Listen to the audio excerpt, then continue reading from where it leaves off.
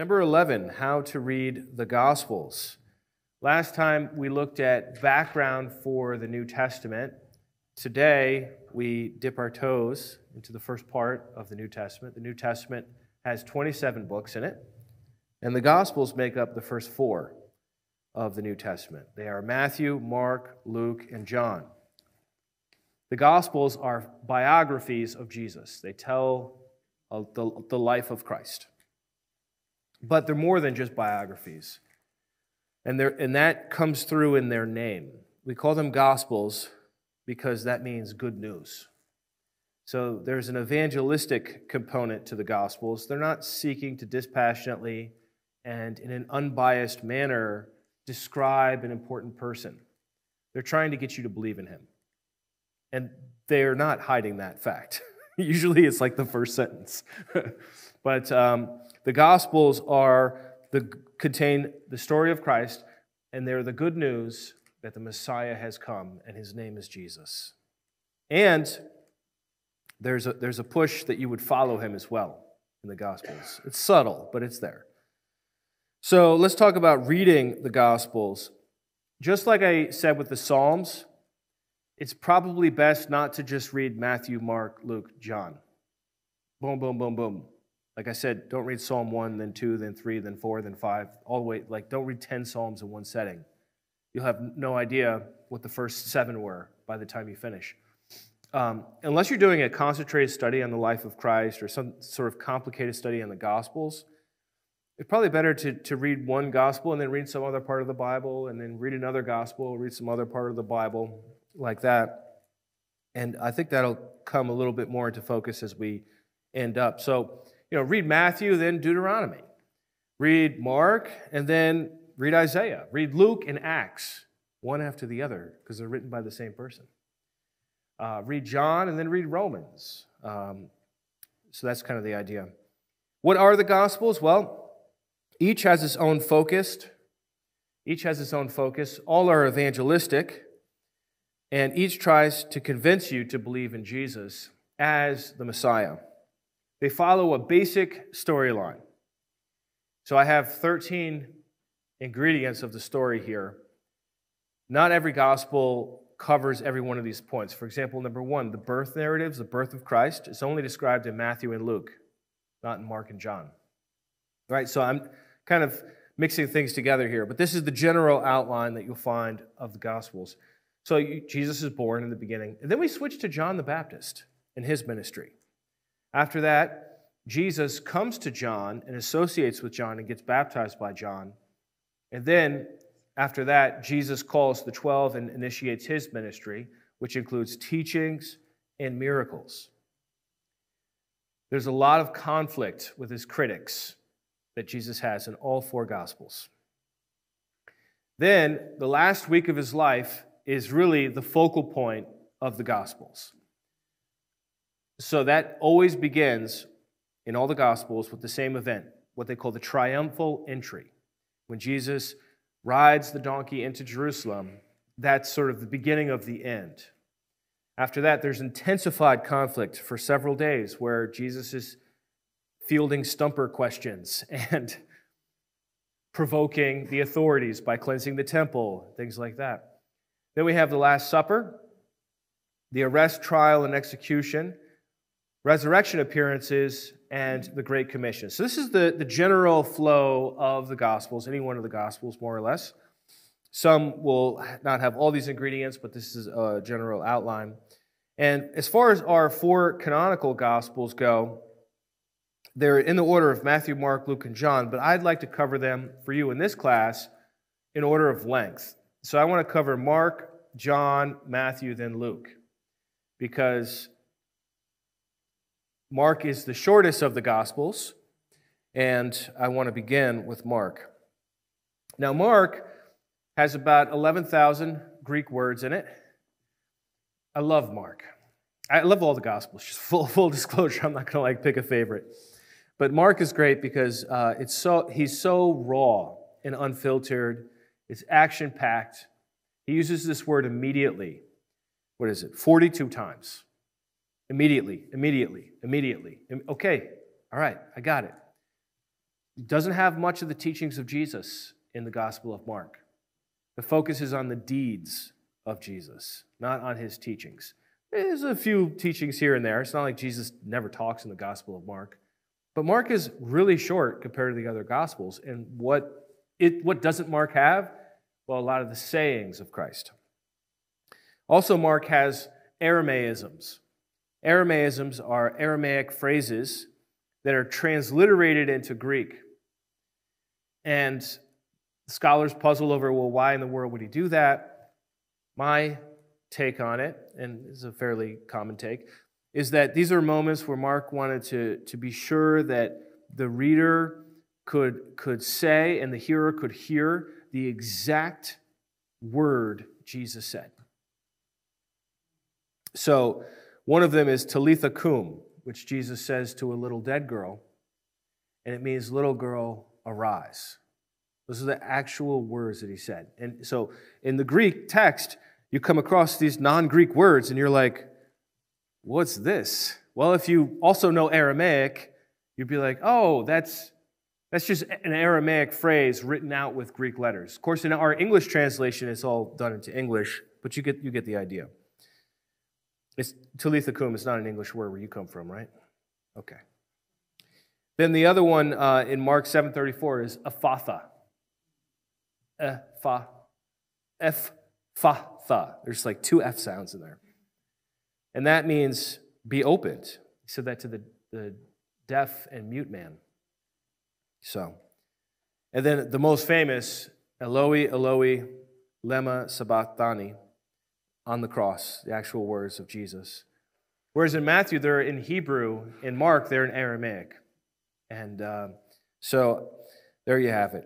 Mark was probably John Mark, who is mentioned in the book of Acts and other places of the Bible. He was not one of Jesus' followers until later, until after Jesus had done his ministry. He went on to go on the first missionary trip with Paul and Barnabas, but then ditched them halfway through. And then when the second trip was coming around, Barnabas said, I want to bring John Mark with us again. And Paul said, I don't think so. And they had a big disagreement over it. So John Mark ended up going with Barnabas one way, and Paul grabbed Silas and went another way. So he's kind of a controversial person in that regard, I guess. But the picture we get of him later on is that he was restored, as far as his relationship with Paul goes. And even later than that, he's associated with Peter in Rome. And we read this from Papias, who wrote a book called Exposition of the Sayings of the Lord in about the year 130, probably before 130. He died in 130. So you probably didn't write it like the day he died. Probably wrote it before he died. So early 100s, not very long after the time of Christ. And Papias says this, and the elder used to say this, Mark, having become Peter's interpreter, wrote down accurately everything he remembered, though not in order, of the things either said or done by Christ, for he neither heard the Lord nor followed him, but afterward, as I said, followed Peter, who adapted his teachings as needed, but had no intention of giving an ordered account of the Lord's sayings. Consequently, Mark did nothing wrong in writing down some of the things he remembered as he remembered them, for he made it his one concern not to omit anything that he heard or to make any false statement in them. So did you catch that? Mark, according to this source, followed Peter and adapted Peter's teachings. So, of course, Peter was one of the original 12 apostles. And if you read the Gospel of Mark, or really Matthew or Luke, you'll see that Peter is always in the center of the action. Well, maybe not always, but usually he's in the center of the action. Peter by himself, or Peter, James, and John, those 3. And that's probably no coincidence. Now, just because I believe, going along with Papias here, that Mark got his information from Peter, the Apostle Peter, I also believe that God assisted Mark in writing down what he was writing so that God's inspiration through the Spirit enabled him to write what needed to be written. Going on to our next one, we have John, about 15,000 words, 15,633 Greek words in the Gospel of John. Typically thought to be written last, but as it is with any of the Gospels, it's all speculation. They don't have like dates on them. There's no way to really know for sure when this Gospel or that Gospel was written. But typically, John is thought of as being written last. It's probably written by the Apostle John because his vocabulary and style is very similar to 1st, 2nd, and 3rd John. The Gospel of John is very different than Mark. Mark is rough around the edges. His grammar is not perfect, okay? He's getting that message out. It's more like shoot from the hip. Whereas like John, his Greek is very simple, like elementary school level Greek. Best Greek in the whole New Testament to start with, okay? But although his language is simple, his thoughts and what he's saying is abstract, metaphorical, and theological. It's complicated. He's a complicated person. He would be the kind of person that you would have a long conversation with, and then you would think about it later on and say, what does that really mean? I think that's the Gospel of John.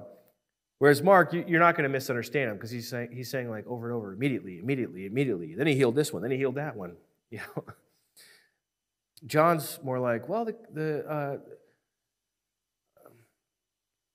the words that I speak to you are spirit and truth. What? Unless you're born again. What do you mean born again? What does that mean? Right? And to this day, like as Christians, we are still like trying to figure out the Gospel of John in some areas, right? In the Gospel of John, Jesus talks about himself a lot, as opposed to the other Gospels. And there are also extensive teachings for his disciples, especially in the upper room discourse, which I think all in, you could say, is like 13 to 17 of John. Pretty sizable section. It starts with the Last Supper, then it's chapters 14, 15, and 16, and then you have the high priestly prayer in chapter 17. John presents 7 miracles that he calls signs. Whereas the other Gospels, Jesus has miracles all over the place. In John, they're very carefully laid out. These are signs. And then we get this purpose statement from John, which is fantastic, right? He says in John 20, verse 30, now Jesus did many other signs, so he recognizes there's other miracles. Jesus did many other signs in the presence of his disciples that are not written in this book. But these are written. John, why did you pick those?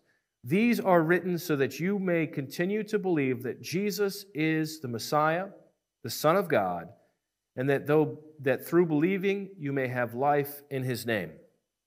I love it. Purpose statement. He wants you to believe or continue to believe. There's a debate in the translation or in the manuscripts about this. Some of the manuscripts read that you would believe as if you hadn't believed before, and now you're reading this, and now you're starting to believe. And other manuscripts read that you already believe and you're going to continue to believe. Whichever way it goes, the goal is clear in the Gospel of John. It's to believe that Jesus is the Messiah, the Son of God, and that through believing you may have life in his name. All right, on to Matthew. Matthew has about 18,000 words, and he was a tax collector, known in Mark and Luke as Levi. So that's a little confusing. So we have this Gospel of Matthew, where he's called Matthew, and then in Mark and Luke, he's called Levi. But this is just par for the course. Seems like everybody in the Bible has multiple names. What is the deal with that? I don't know. So Peter is also called Simon and Cephas. So you have multiple names for these people. Mark is called John Mark, right? So that's just the way it is sometimes, I guess. So Matthew is also called Levi. He's one of the original 12. Mark is not one of the original 12. John is one of the original 12. And Matthew is one of the original 12. And then Luke is also not. So we have 2 that were original disciples and 2 that depended on eyewitnesses of one type or another. Matthew, the Gospel of Matthew has a great deal of the teachings of Jesus. Jesus is the rabbi in Matthew. He's a teacher. And Matthew arranges his teachings into 5 blocks. Matthew 5 through 7 is the Sermon on the Mount. Chapter 10 is missionary instruction. Chapter 13 is parables of the kingdom. Chapter 18 is discourse on the church. And chapters 24 to 25 is the Olivet Discourse. Why do you think Matthew broke Jesus' teachings into 5 blocks? Think Jesus only taught 5 times? Probably taught 27 times, right? I don't know. However many times he taught. Why arrange it just into 5? Well, the Torah has 5 books, and Matthew is especially interested in showing to a Jewish audience that Jesus is the Messiah. And so to a Jewish audience who is used to the 5 books of the Torah, the book of Psalms is broken into 5 sections. He breaks Matthew into these 5 blocks of teachings to show that Jesus is a new Moses, or Jesus is a fulfillment of the Torah, something along those lines. That's probably what is going on here. He likes this word fulfilled. You don't see it so much in the other Gospels, but Matthew, he'll quote from the Old Testament and he'll say, thus Jesus fulfilled what was said by so-and-so. And when it says fulfilled, it doesn't mean that there's a definite predictive prophecy in the Old Testament that only could possibly refer to Jesus. That's not what Matthew means by fulfilled. It means more like, then Jesus did something similar to somebody else. You know, it's more of like going in the same direction as something rather than an arrow pointing just at this one bullseye. So, for example, Isaiah 7:14 talks about the virgin that will be, born, or the child that would be born of a young woman or a virgin, depending on the translation. That child was born in Isaiah's time. That was a prophecy Isaiah gave to the king. He said to the king, a child will be born, a son will be given, this is all going to happen. So, but then Matthew's like, no. Jesus fulfilled that. So it's a both and. It's not Matthew saying this is the only way to think about it. This is just like that. Why do you think Matthew groups most of Jesus' miracles into just chapters 8 and 9? Would you do that? I think I would sprinkle them throughout, right? If I had all this material to work with, I think I'd put some here, put some there. You read it through the Gospel of Matthew, and you have the birth narratives, and then you have the John the Baptist section. Jesus is baptized, tempted, boom, right into a teaching for 3 chapters, and then it's just miracle time. And I won't say every miracle, but almost every miracle of Jesus in the Gospel of Matthew happens in chapter 8 and chapter 9. Because he's not focused on chronology. Matthew is organizing his gospel based on topic and for other concerns other than this happened, then that happened, then that happened. We, in our culture, love chronological ordering. We love timelines. Our history books don't go out of order.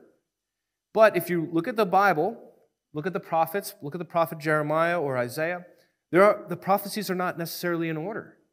This one is next to this one because it's about a similar topic rather than it happened this, then that. So I think that's what's going on in the Gospel of Matthew. And, we're coming onto their turf.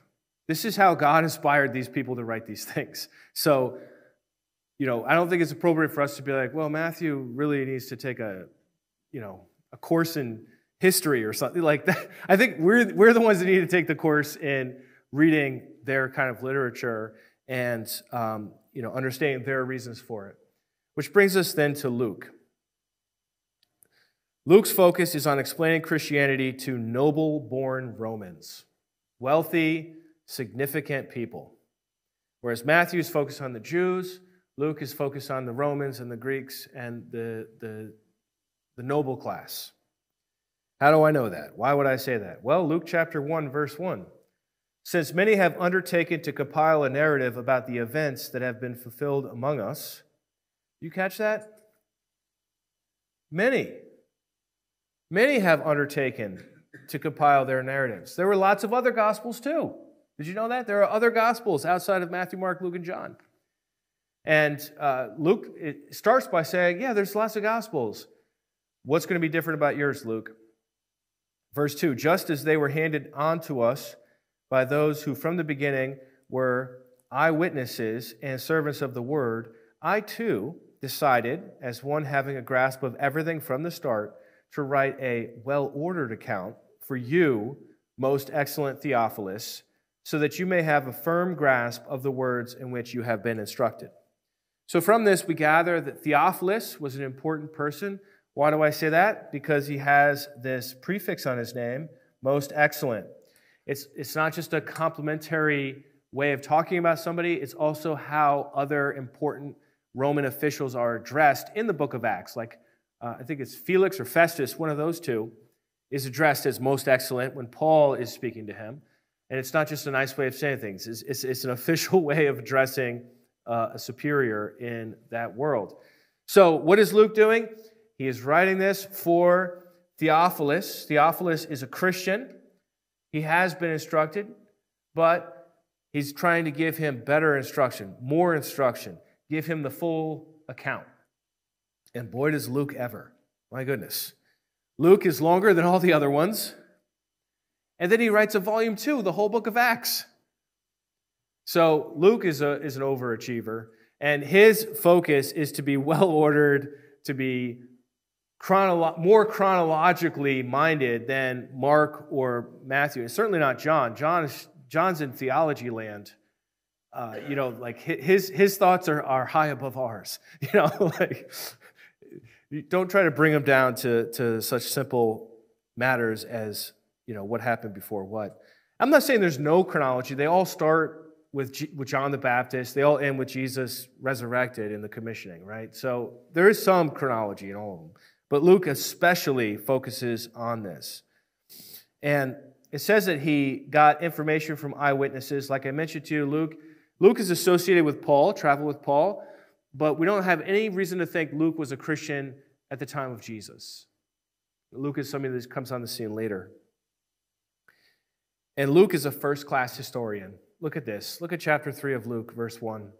In the 15th year of the reign of Tiberius Caesar, when Pontius Pilate was governor of Judea, and Herod was ruler of Galilee, and his brother Philip, ruler of the region of Iturea and Trachonitis, and Lysanias, ruler of Abilene, during the high priesthood of Annas and Caiaphas, the word of God came to John, the son of Zechariah, in the wilderness. That is how you date something in the ancient world. What you do is you start with the biggest, most important person in the world, Tiberius Caesar, and you say, all right, 15th year of his reign. And then you move down to the next most important person. Well, who's the governor? Pontius Pilate, governor of Judea. And then you move down to the tetrarchs. All right, who's in charge of Galilee and these other places? So he lists off all those people. So we get Herod, that's Herod Antipas, Herod Philip, and then you have Lysanias. And then he goes to the priests. Annas and Caiaphas are the priests. What is he really saying here? There was a man whose name was John who preached in the wilderness, right? That's really what he's saying. But he's a historian, so he's like, all right, we don't have a agreed-upon numbering dating system like we do today, so he's going to date it by everything that he can possibly hang it on.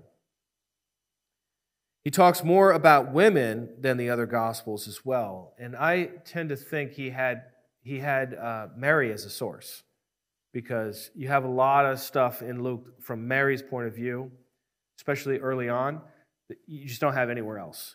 So I think that's a strong possibility. Of course, God could always just download stuff to any of these people while they're writing, right?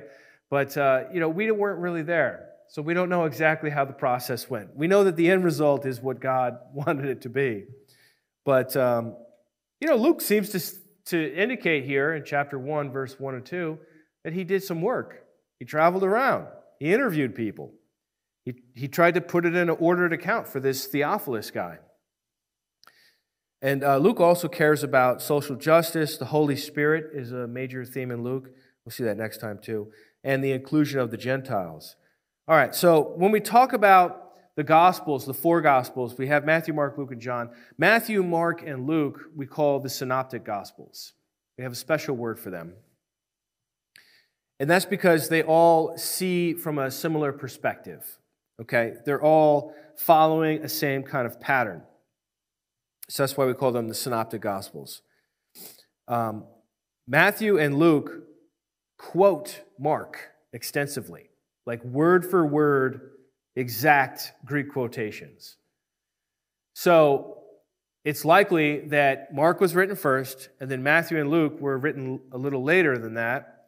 And they had Mark, and they worked from Mark, but then they expanded upon it using whatever other sources they had. And the theory is that one of the sources they had sayings in it, and they both had the same source. Because there's all kinds of material, like actual sayings of Christ, that are in Matthew and Luke that are not in Mark or John, right? But it's also clear that like Matthew is not like correcting Luke. I don't think Luke is correcting Matthew. I think they're independent from each other, but they do have some common sources. And then they have unique material as well. And there's other, so that's just one theory. That's like the most common theory, whether liberal or conservative. That's a pretty much accepted view that Mark is first, then Matthew and Luke had a common source, and then John is on his own. Whether he had them or not, he's doing his own thing. We can't really say. So I thought Gordon Fee and Douglas Stewart, authors of How to Read the Bible for All It's Worth, I thought they did well explaining this. This is how they put it. They said, the best explanation of all the data is that Mark wrote his gospel first, probably in part at least from his recollection of Peter's preaching and teaching. Luke and Matthew had access to Mark's gospel and independently used it as the basic source for their own. But they also had access to all kinds of other material about Jesus, some of which they had in common. This common material, however, is scarcely ever presented in the same order in the two Gospels, a fact suggesting that neither one had access to the other's writing. Finally, John wrote independently of the other three, and thus his Gospel has little material in common with them. This, we would note, is how the Holy Spirit inspired the writing of the Gospels. With the Spirit's help, they creatively structured and rewrote the materials to meet the needs of their readers. Now, having said that, it is the case that there are plenty of events that happen in all four Gospels.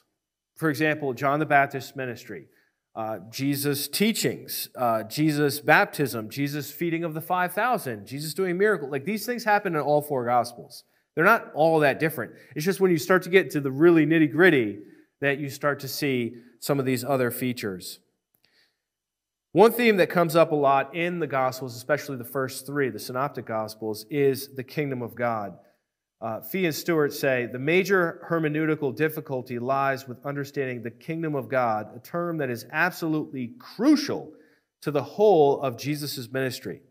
Why is it crucial to Jesus' ministry? Because everything he does is about the kingdom of God. Everything he says, maybe I'm overstating it slightly, I don't know. But,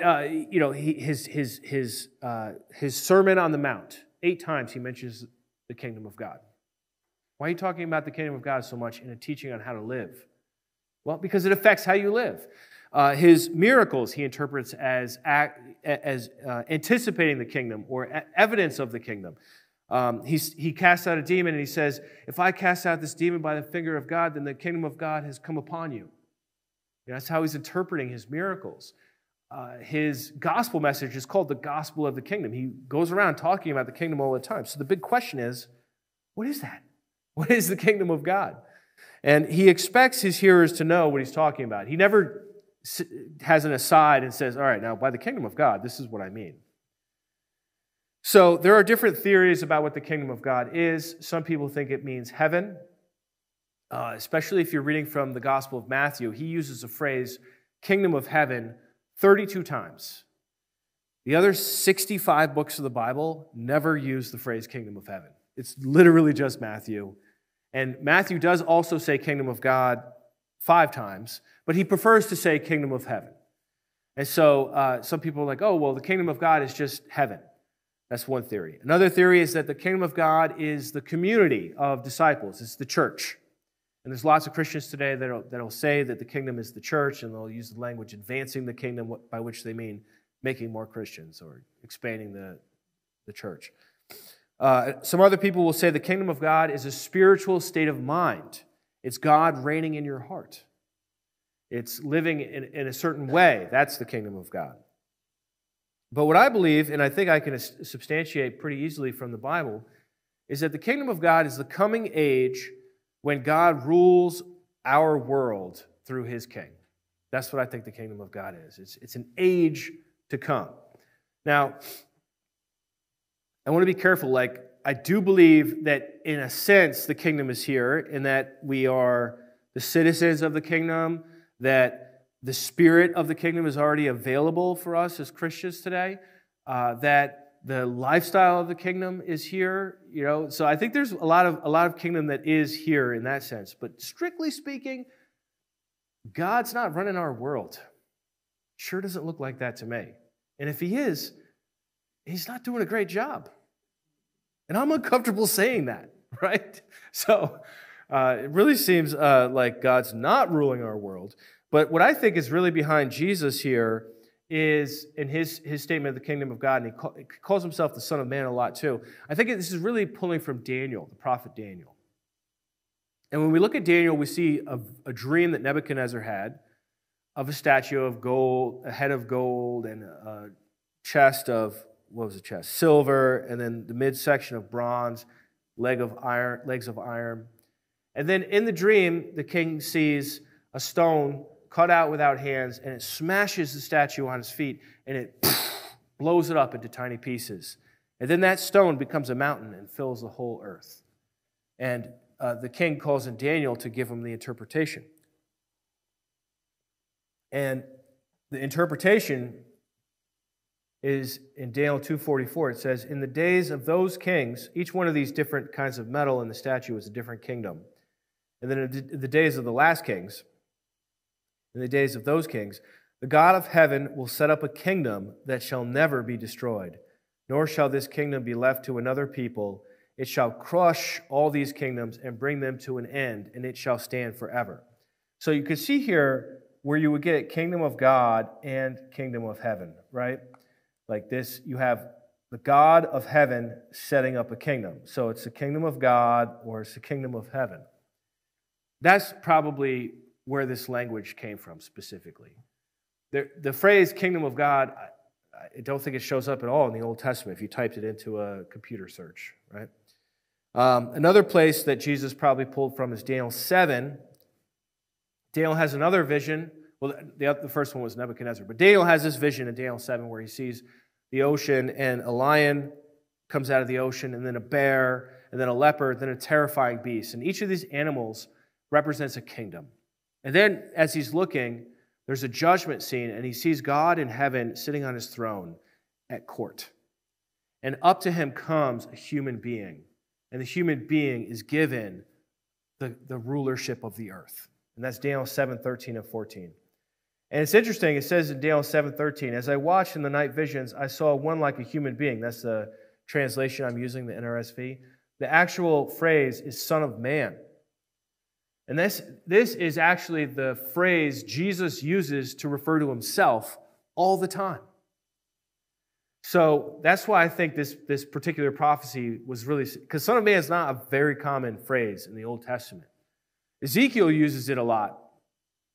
In the book of Ezekiel, it just means a human being, just like a mortal, like not God, a person, a human. And but in Daniel 7:13, it's like not just any person, but the person who receives authority to rule all peoples, nations, and languages forever. It says in Daniel 7:14, to him was given dominion and glory and kingship, that all peoples, nations, and languages should serve him. His dominion is an everlasting dominion that shall not pass away, and his kingship is one that will never be destroyed. And then at the end of the vision, we get this statement. The kingship, this is Daniel 7:27, the kingship and dominion and the greatness of the kingdoms under the whole heaven shall be given to the people of the holy ones of the Most High. Their kingdom shall be an everlasting kingdom, and all dominions shall serve and obey them. The idea is that the Son of Man is going to receive a kingdom, and that he's going to then share that kingdom with the people of God, who are going to rule over it forever. This is a massive idea. It's found throughout the Bible, not just in the book of Daniel. But in the book of Daniel, we get this specific kingdom language, as opposed to day of the Lord, or in the last days, or other places we'll talk about eternal life, especially the Gospel of John. These are just all different terminologies for this same idea. Okay, so why Son of Man? Why does he call himself that so much? Because it forces the hearer to decide. Son of Man could just mean a human being. It could just be like a humble referring term. I'm just a son of man. Or it could mean the Son of Man from Daniel 7:13, who's going to rule the kingdom. So it's an excellent term that Jesus uses for himself. And then people have to decide, do I believe that? Or is he just being a nice, humble guy? All right, a couple other points about reading the Gospels.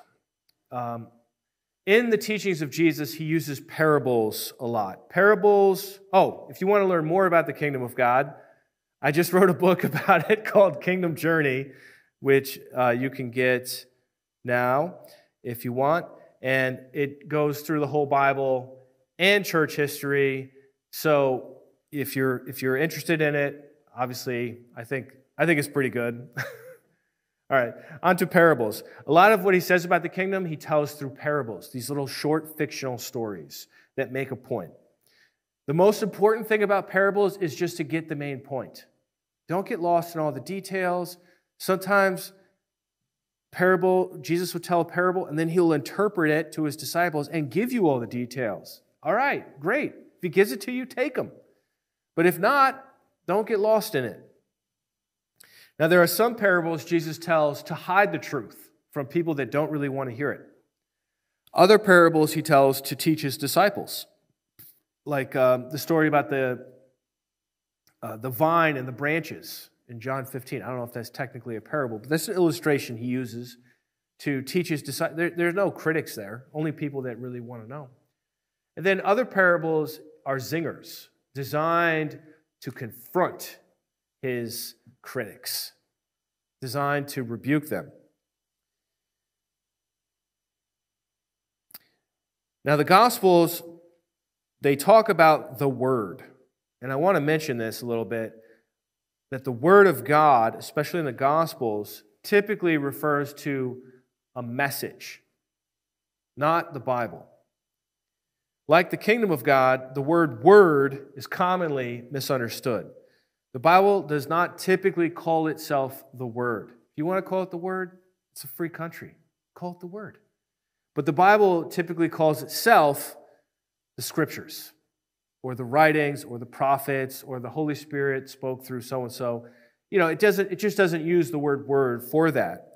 And this can confuse you if you think that when it refers to the Word, it means the Bible in general, as opposed to a spoken message that God has given to Jesus.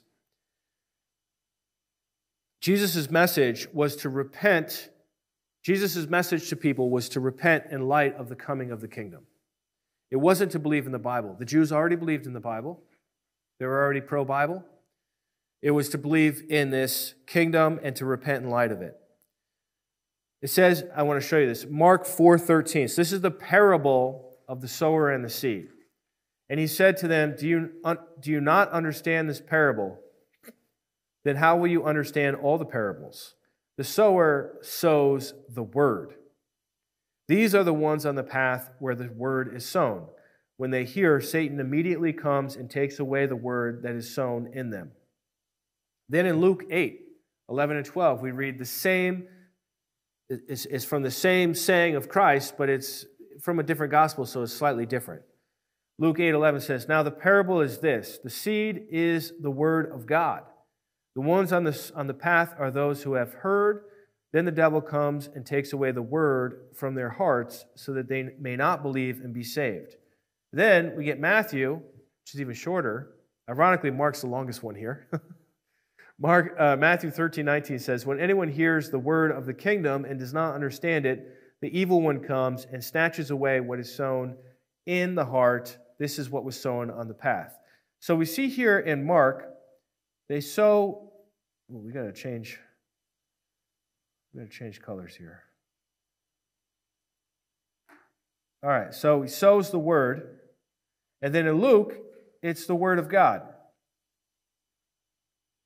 Talking about something totally different, right? No, it's the same thing. It's just, it calls it the word in Mark, but in Luke, it calls it the word of God. The same thing, right? And then over here, it's the word of the kingdom. So it's all the same thing. And this is how you can use the Gospels to help you understand when you have something that is repeated, you can see it from different angles. Think about different dimensions. You have length and width and height, right? And you can see something in more dimensions. We have 4 Gospels. It's a blessing. And it can help us to figure things out. So just a word about the word is that the word typically refers to the spoken message. In this case, the word or message of the kingdom. That's what Jesus is planting in people's hearts. Actually, he's just casting it around. Like, just drop it everywhere. But if it takes root in your heart, it results in salvation. All right, on to our last point, which is about application. When reading the Gospels, it's important for you to discern what applies to the specific situation that Jesus was in and what applies to you today.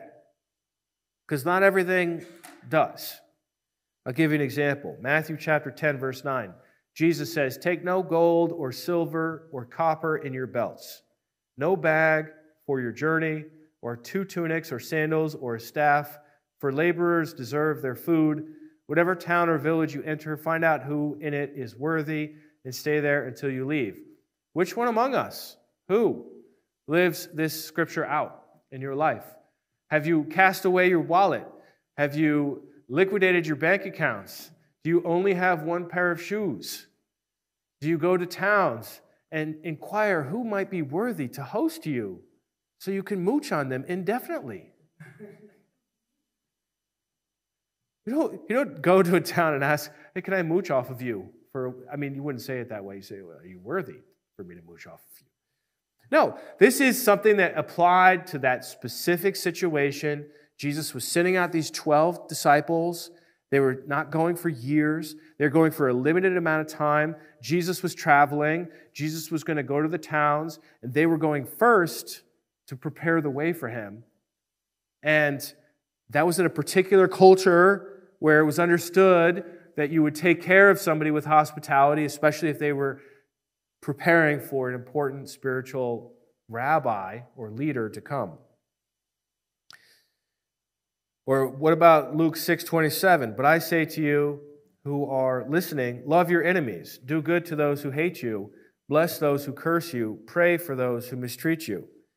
Was this just for the people that were there at that time, or is this for all Christians? Well, I think it's for all Christians, even though this is a hard saying, an extremely difficult teaching to live out. Probably the most difficult. That's why I picked it, It illustrates this so well. But how do we know this is for all Christians for all times? Well, it's repeated in Matthew chapter 5, verses 43 to 48. It's repeated in Romans 12, 17 to 21. It's repeated in 1 Peter 3, 9 through 11. And then it's lived out not only by Jesus, who did this in his ministry, but also Stephen in Acts chapter 7 did this. He's being stoned, and he says, "Lay not this sin to their charge." He loves his enemies even to the very end. It's not just one saying of Jesus. So that can give you a clue as to what is applicable to Christians for all time and what is only for that specific situation, if it's repeated. Another, as I was making a mention, is if it's exemplified by Jesus. If it's something that Jesus carried out in his life, that would be another indication that this is not just a specific situation, but something that is applicable for everyone. So I think you should read the Gospels frequently. I think they're really important. And especially, I used to think what really matters is just Matthew and Luke. Because Matthew and Luke gives you like the most sayings of Jesus, like the actual teachings, like do this, don't do that, don't do that. But I don't think it's so simple. I think Mark has kind of grown on me, and I've come to love Mark a lot too. And John is magnificent. If you need something to think about, read the Gospel of John. See if you can figure it out. You know, like there are profound truths there, deep, deep waters in the Gospel of John, right? And so I think all four Gospels are God designed for the church for all time, for us to be fed by. I think you need to have a steady diet of the Gospels. I told you before that Billy Graham read a proverb a day and 5 Psalms a day. I don't know how much he read the Gospels, but I'm recommending to you that if you have to choose between reading Psalms or Proverbs or the Gospels are even more important because these are the words of Jesus. These are the deeds of Jesus.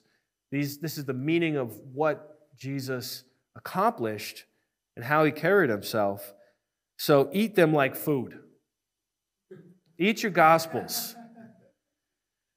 I actually originally had a picture of a lady eating a salad, and I was thinking, well, some people don't like salad, so I don't want to associate the Gospels with just like vegetables. I think they're sweet to the taste as well. I don't think they're just like eating your vegetables. So this guy looks like he's not holding back. I think he's a good example. All right, let's review. The New Testament begins with 4 evangelistic biographies of Jesus called Gospels. Mark is the shortest gospel.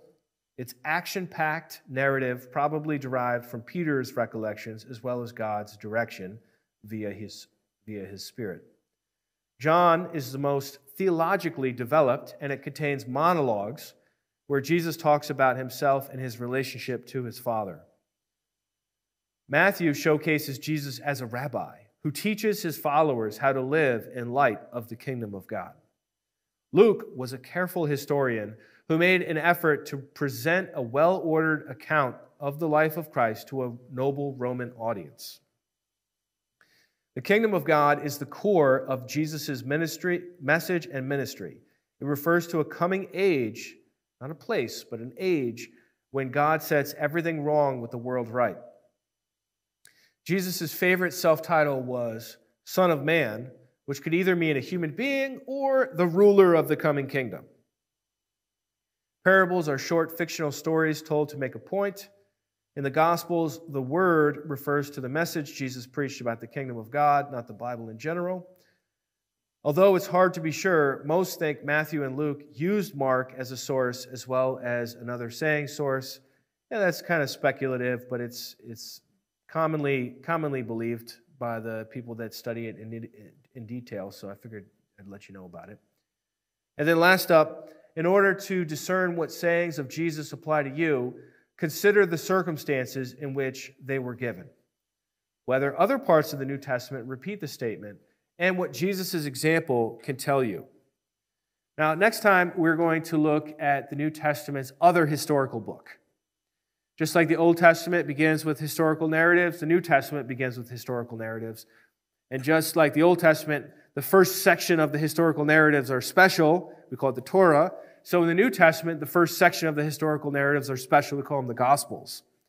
But instead of like having all these books of Kings, we just have the book of Acts. So we're going to turn to that next time as we continue in our class. Read the Bible for yourself.